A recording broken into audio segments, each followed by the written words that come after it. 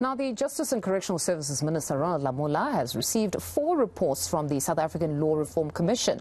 The reports touch on the practice of ukuthwala, or the kidnap of young girls for marriage and sexual offences involving children.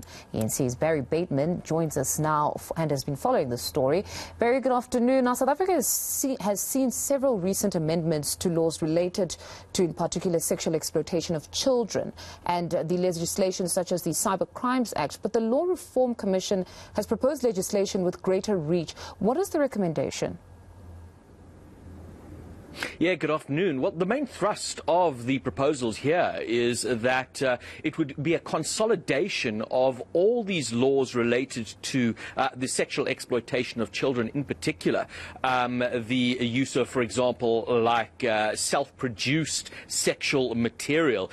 We were hearing about the likes of sexting and the likes, which is, activity taken, done by minors, but with other minors as well. But, it would encompass that kind of activity and incorporating it into a single piece of legislation, and this would be the Sexual Offences Act. At the moment, the laws are covered, or these kind of activities are criminalized, but in various different pieces of legislation. You've got the Cyber Crimes Act, for example, which was recently promulgated, which was actually very much welcomed by commentators in the reach and the extent to which it deals with sexually explicit material created by children or of children as well, and the criminalization thereof.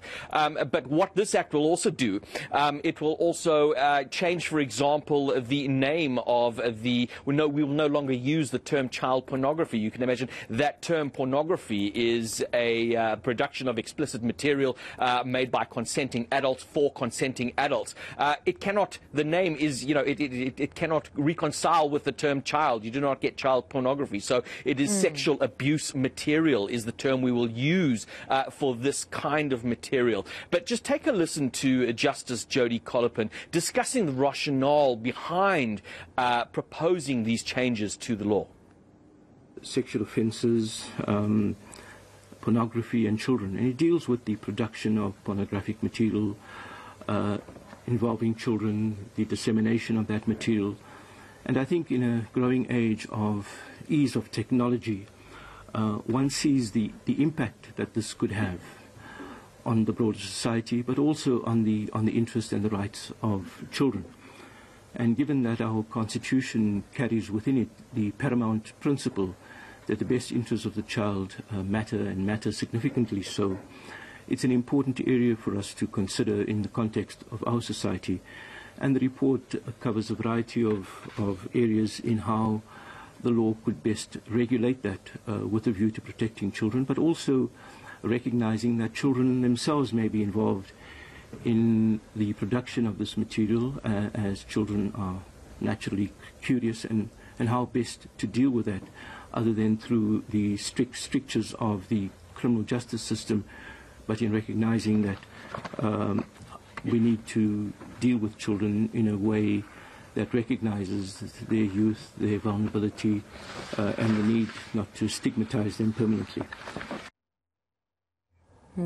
Barry, I actually commend the decision to actually use correct terminology, call it what it is. It's child abuse material, not child pornography. As you say, it's important that we start calling things as they really are. But another thing, I understand that the Commission also touched on matters related to custom and culture, which is often a very sensitive subject to deal with.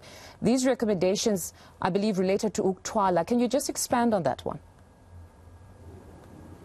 Yeah, certainly can, and you're quite right. It is often a sensitive matter in South Africa. We just look at the way our local customs and cultures were treated in this country for centuries. And now we're coming in an age of a constitutional democracy. There is a collision sometimes with those particular aspects.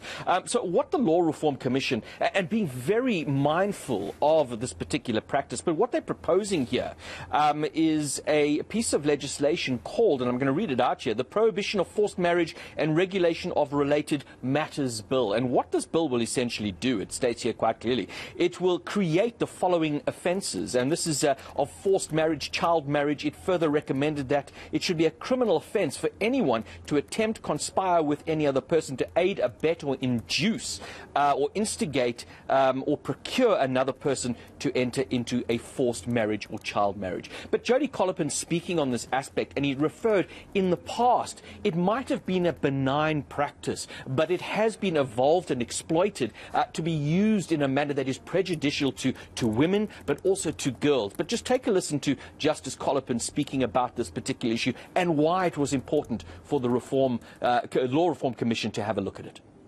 Practice of ukuthwala can be described in the most simple terms as the forced taking of a bride.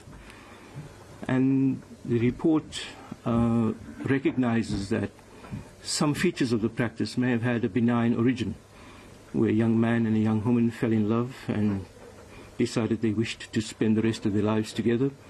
But there were obstacles to that happening, either on the part of the family, either on the part of protracted and stalled Lamola negotiations, and so practice evolved, benign in its origins, where the young woman would be taken, not kidnapped, but she would be taken and brought to the family of the young man, and she would live there amongst the other women, and that would create a situation where the family of the young woman would be almost compelled to come and seek her out and to enter then into bona fide negotiations for the marriage to be concluded.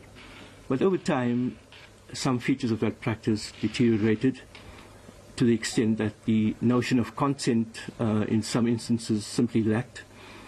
People were taken without their consent. In some instances, young children were the subject of the distorted form of ukuthwala.